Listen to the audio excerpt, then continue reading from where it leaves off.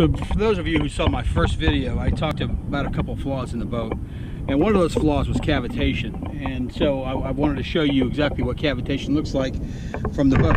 So this is the open drive where the pedal system goes in, and I'll show you the pedals just pop up. They come in and out through there. We lock them into place. So if you're in a seated position and you're not moving, and you take your feet forward, that is cavitation. If you hear that sound, that slurping sound, that's it sucking air in through the pedal. I'll do it again.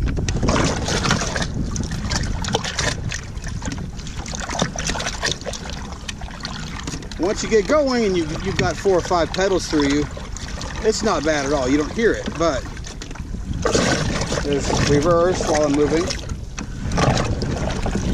That's cavitation in reverse. One more time, in a non-moving position. That is cavitation. The drive system needs to be deeper in the water. Or this little thing right here needs to be wider. There's got to be a simple fix for this. But it is noisy and it needs to stop.